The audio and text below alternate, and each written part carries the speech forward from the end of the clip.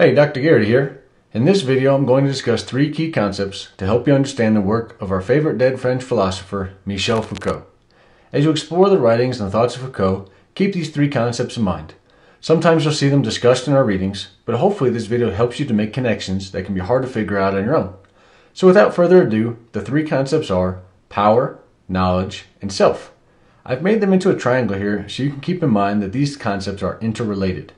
Now let's take a closer look at each concept. Number one, power. Think of power as a way of influencing somebody's actions. That's a pretty simple takeaway from Foucault's work. In his early work, he was interested in how power was used to control people.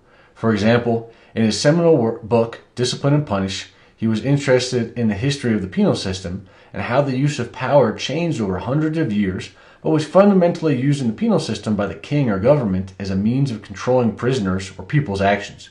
Sports scholars have extended this idea to show how many coaches and athletes' training practices resemble the modern prison system. Not exactly a flattering metaphor, but insightful nonetheless. Now keep in mind that power is everywhere. Everybody has some power, although not in equal amounts, and it's often hard to see power in action. That is, we're often unaware of how our actions are being influenced. Foucault talked about power as a capillary, pumping and changing forces all the time, or as a series of magnets, each exerting a force and causing a continual and dynamic shift amongst all the other magnets. The capillary or magnet metaphor means that our knowledge and practices are subject to change, and changing how we know something, such as how to coach, or changing how we practice, can cause the actions of others to change, often in ways we didn't expect. So remember the take-home point about power. It's a relational force that influences what people think, feel, and do. Concept number two, knowledge. Knowledge takes two forms. Number one is a theoretical form, and number two is an in-action or practical form. In more familiar language to you, we can essentially take this to mean theory and practice. Theory is a form of knowledge that people, usually professors and scientists, create to make sense of people and things like the earth and matter. You may be familiar with the sliding filament theory from biology that explains how a muscle contracts. This is a theoretical form of knowledge. It's a way of understanding muscle contraction, and we see it produced in academic books and journals. Another theoretical form many undergraduate students learn in Psychology 101 is Maslow's self-actualization theory. A key point is to know that Foucault didn't think these theories were true or valid, and didn't think they were false either per se. He wanted to show how these theories changed over time, and he didn't believe, as others did, that our theories became more accurate or better over time. His point was that every period throughout time believed in the rationality of their thoughts, and inevitably these thoughts would change. Foucault referred to himself as a historian of systems of thought, which reflects his methodology. He looked at how thoughts and practices changed throughout history.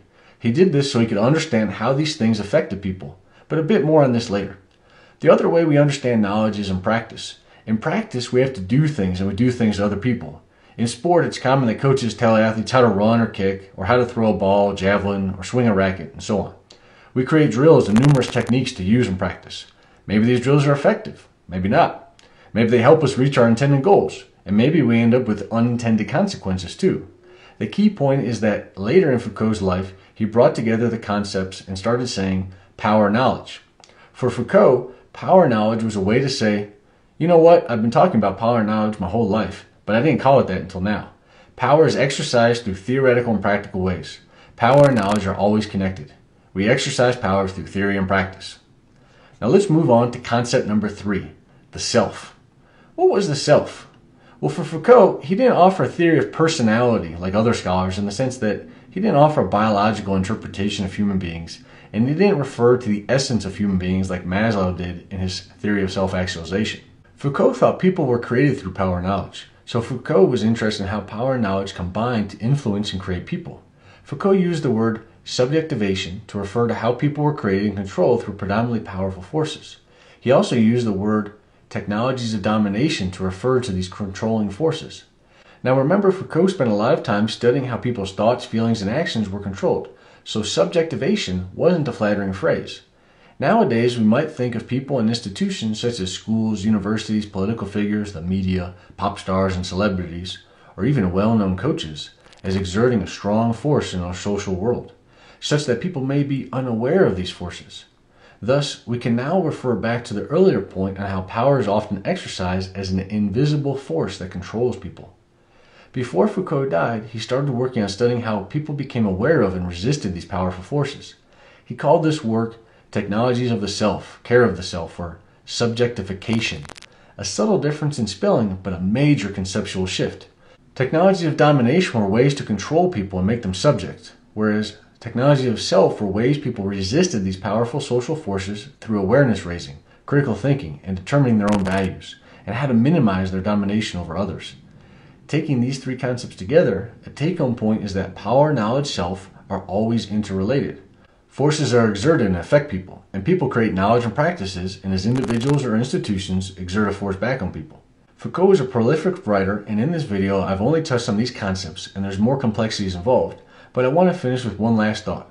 Foucault believed power was connected to a strategy. Strategies are used for what? To help conquer others, to make money, to provide actions to plan. So what was Foucault's strategy? What was he really up to? Like other social theorists, Foucault was concerned with freedom. By analyzing history, he thought he could help people understand the present, and this would make them more free than they previously believed.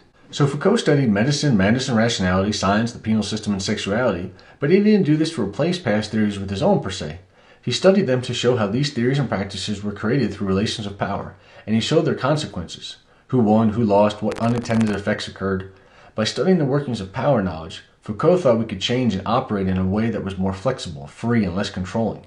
Yet because power knowledge is constantly changing and always exists, we can never step outside of this, and we need to keep engaging in this sort of critical thought. So Foucault didn't replace existing theories and practices with a new and improved model per se. He offered a new paradigm, a whole new way of looking at the social world. And this, my friends, is one reason why Foucault's work is so hard to grasp. It's what we call a paradigm shift, an entirely different way of looking at people in our world. And now, we've just about come to the end of this video. How is it that you as a person or as a coach have been influenced by dominant, powerful forces that tell you how to think and practice? Maybe the rationality behind many of our current practices is severely flawed. Why do athletes still get hurt? Why is there so much conflict in the coach-athlete relationship?